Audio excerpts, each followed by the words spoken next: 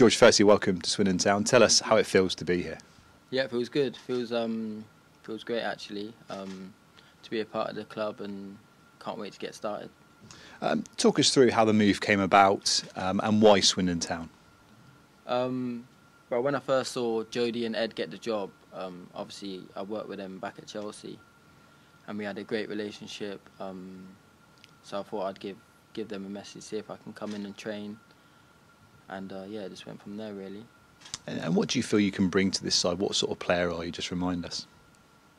I'm a creative midfielder, likes to get on the ball, dictate play, yeah, and create a lot of chances. So obviously you've been out of the game for a little while, but you've been keeping yourself really fit, and Jody's been very complimentary of that as well. What's been behind that? Just getting my head down really, knowing what I need to do. To be fair, I've been back at Chelsea for the past few months. They allowed me to come back and get back into shape, so yeah. So what would you say your overall aims and objectives are between now and the end of the season?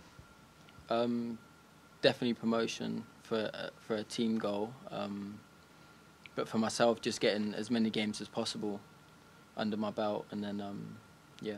So obviously from a very young age, you've come with a lot of pedigree and obviously you've actually won a World Cup as well, which not many players can say. Talk us through that with the England under-17 side and the sort of players you were playing alongside.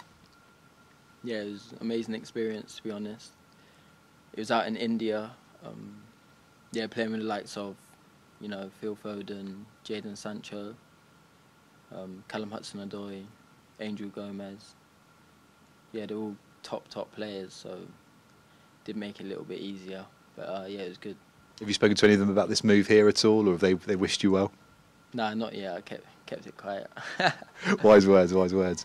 And just finally, you mentioned there obviously you've worked with Jody previously. What sort of manager is he, and how do you think he can help you develop here at Swindon?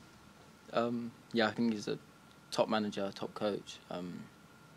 Good man management, player management. But yeah, he likes to. He's on the front foot, likes to press, win the ball back quick. Keep the team pinned in their half, counter pressing, all that stuff. So yeah.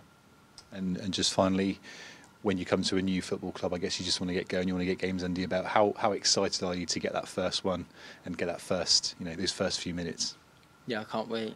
Can't wait to be back on the pitch playing a competitive match.